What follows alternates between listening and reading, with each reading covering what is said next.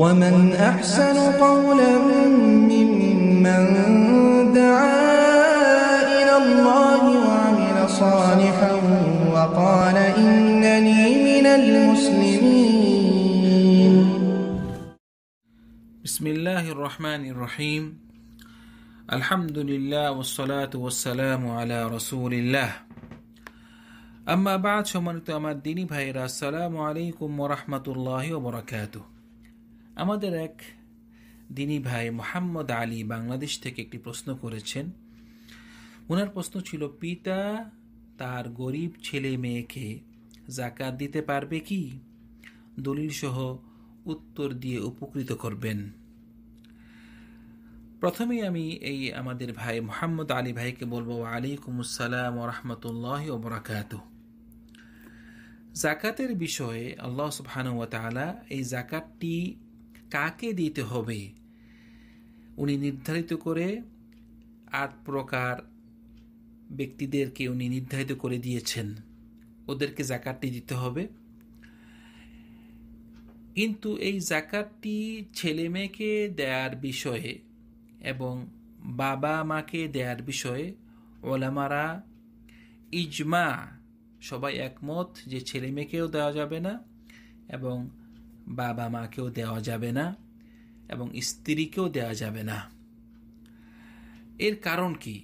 এই কারণটি হলো, আমাদের এই ইসলাম ধর্ম, প্রথমে বলতে চাচ্ছি যে ইসলাম ধর্ম যে কোনো একটি মাসআলা যখন নাকি দলিল মোতাবেক আমরা আমল করতে চেষ্টা করি, দলিল যখন চাওয়া হয়, হয় দলিলটি হবে কোরআন থেকে, না হয় হবে হাদিস থেকে, না হয় হবে কিয়াস করে, মানে হাদিস পাওয়া যাচ্ছে না তখন অন্য হাদিস সাথে কিয়াস করে এটা দলিল দেওয়া হয়। চতুর্থ যেই জিনিসটা হলো ইজমা, মানে সব ওলামারা ইজমা করে ওরা একমত, তখন এটাকেও একটা দলিল হিসেবে ধরা যায়, ইজমা যাকে বলা হয়। তো ওলামারা ইজমা যে যাকাতটি ছেলে মেয়েকে দেওয়া যাবে না এবং পিতামাতাকে দেওয়া যাবে না এবং স্ত্রীকেও দেওয়া যাবে না। এর কারণ কি? এই কারণ হলো, একজন ছেলে মেয়ে একজন বাপের উপরে ওয়াজিব তার ছেলে মেয়েকে দেখাশোনা করা, তাদের যা যা প্রয়োজন, তাদের যা প্রয়োজন, তাদেরকে যতটুকু প্রয়োজন তাদেরকে টাকা পয়সা দেওয়া, এবং একজন ছেলে মেয়ের উপরে ওয়াজিব তার পিতামাতাকে দেখাশোনা করা। পিতামাতা যা যা প্রয়োজন হয়, যখন নাকি ওরা বয়স হয়ে যায়, ওরা কাজকর্ম করতে পারে না, তখন ছেলে মেয়ের উপরে ওয়াজিব হয়ে যায় বাপ মাকে দেখাশোনা করা। তো এখন এবং স্বামীর উপরে ওয়াজিব তার স্ত্রীকে দেখাশোনা করা। এখন কেউ যদি তার যাকাতটি তার ছেলে মেয়ে, যদিও ছেলে মেয়ের অবস্থা খারাপ হয়ে থাকে অথবা পিতামাতার অবস্থা খারাপ হয়ে থাকে, স্ত্রীর অবস্থা খারাপ হয়ে থাকে, এখন কেউ যদি নিজের ছেলে মেয়েকে যাকাতটি দিয়ে থাকে, তাহলে সে নিজে যাকাতটি দিল।